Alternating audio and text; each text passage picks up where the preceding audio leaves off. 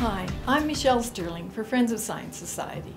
Researchers Wynes and Nicholas issued a paper on school curricula and climate change in Canada, and it's getting lots of press, partly because we, Friends of Science, are mentioned in it, because apparently the Manitoba curriculum refers to our work and website, and some people call us deniers. Wynes and Nicholas assessed Canadian curriculum content on 6 points about climate change. 1. The science, it's climate. 2. It's warming. 3. It's us, human-caused. 4. Experts agree. 5. It's bad. And 6. We can fix it. Wynes and Nicholas think the curriculum developers are failing because, in their view, the educational system has not convinced students that climate change is an imminent catastrophe. Education is not about convincing, it's about providing tools and skills for rational, critical thinking. I did an independent review of this paper, and what I found is this. It's climate. Well, as the Intergovernmental Panel on Climate Change, IPCC, states, climate change is any change in climate which may be caused by human or natural forces or both. It's not us, not all us. It's warming. Well, it has been warming, but right now it's been cooling for 3 years. And since the late 1990s, there's been no statistically significant change in temperature, despite a dramatic rise in carbon dioxide, the gas that is supposed to cause warming. In fact, after the 2013 IPCC AR5 report, Dr. Judith Curry and many other scientists said the case for human-caused global warming is weakened, and that carbon dioxide is not the control knob that can fine-tune climate. So obviously, experts do not agree. And when I looked at Wynes and Nicholas' consensus claims, well, I found many incorrect assumptions in their statements, and that all the alleged consensus surveys are deeply flawed, unscientific, and none refer to danger.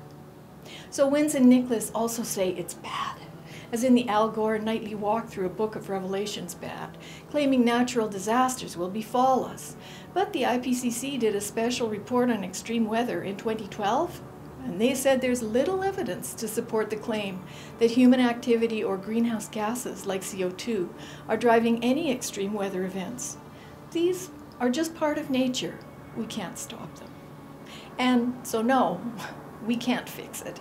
But here's where Wynes and Nicholas tried to sneak in their previous theory of how we might fix it, that we could fix climate just by eating less meat, driving less, flying less, or having one less child. One less child. Imagine telling that to school teachers. You're giving them a pink slip because Canada only has a birth rate of 1.6 children as it is. And in fact, you're advocating for the extinction of our society. Imagine advocating to teach that to children in school, to make them feel they are responsible for the end of the world. And imagine how silly these notions are, when the real emitters are not children, cattle, cars, or planes, but container ships. Each one puts out the pollution of 50 million cars. Or developing nations, China and India, far outstrip Canada in terms of emissions. But Wynes and Nicholas don't say a word about that. Instead, they present their humanicidal doctrine and even go so far as to suggest that climate should never be debated in schools because it's just too confusing for kids. In this age of gender diversity, where youth are encouraged to make life-changing decisions about their orientation, there's no room for climate diversity and discussion in school?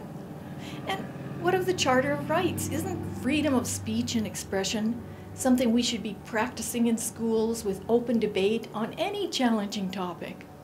We have too many horrific examples in history where suppression of freedom of speech led to the deaths of millions.